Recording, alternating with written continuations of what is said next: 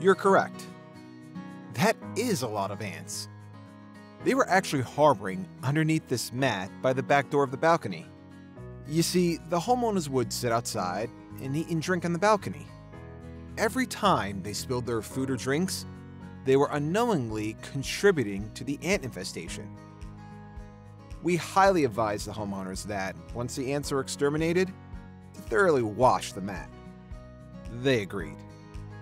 We're going to apply a liquid non-repellent to this area and to the cracks, crevices, and baseboards in the living room, since that's where the ants were seen inside the home. In a short amount of time, the ants will be eliminated.